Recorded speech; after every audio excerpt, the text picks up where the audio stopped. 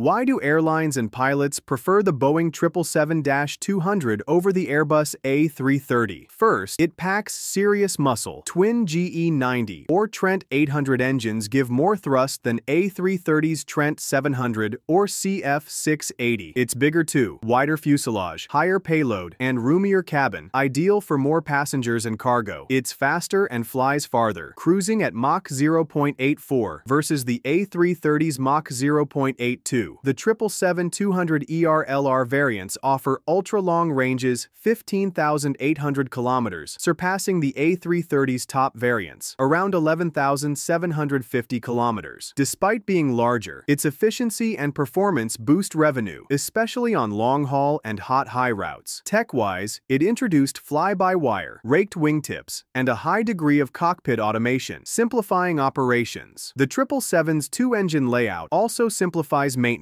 reduces crew training costs, and benefits from economies of scale. It burns less fuel per seat mile, about 10% per seat mile better than the A330. More power, more space, more range. No wonder the 777-200 dominates the A330.